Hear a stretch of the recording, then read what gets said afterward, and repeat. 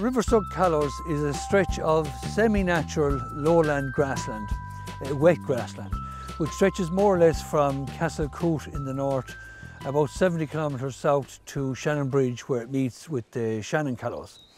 And because the River Suck floods and bursts its banks and covers lots of areas around it, during winter it provides an important source for wintering wildfowl coming here from more northerly or colder regions. The Suck Callows has been designated a special protection area for whopper swans, Greenland White Fronted Goose, widgeon, golden plover and lapwing.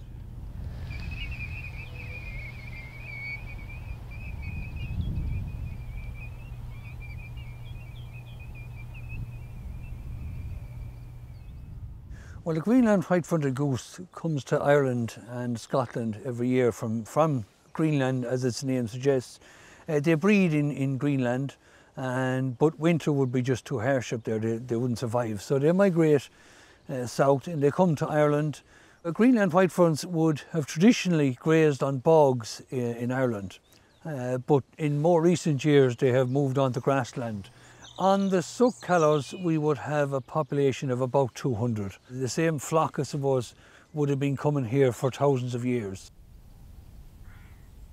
Well, the main aim of the National Parks and Wildlife Service in relation to areas like the Suck Callows is to protect the habitat, to maintain it or even increase where possible the populations or habitats that the designation exists for.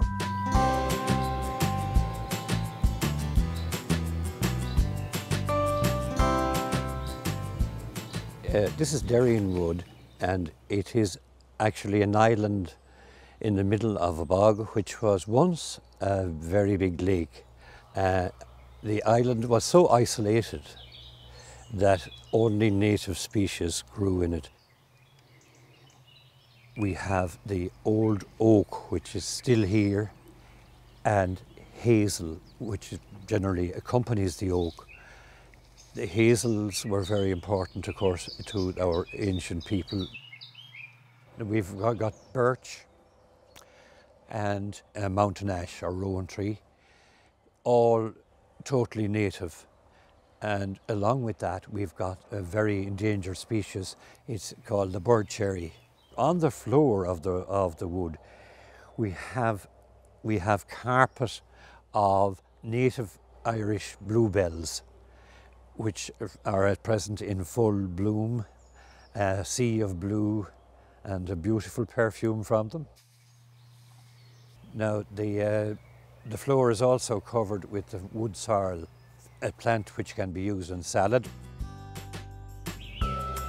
The uniqueness of Derreen Woods highlights the importance of the various habitats along the river, especially to the fauna that calls the Suck Valley their home. So the banks of the river are also important for fauna. Most notably, I suppose, the otter, which any previous surveys we've done has shown that we've a good, healthy population of otters along the Suck. Although most of us don't see them on a regular basis, we survey otters by searching for tracks. The banks are also very helpful for things like kingfishers, which need to burrow into the bank to nest, and for breeding grey wagtails as well. Hen harriers are one of the raptor species that we find in this area.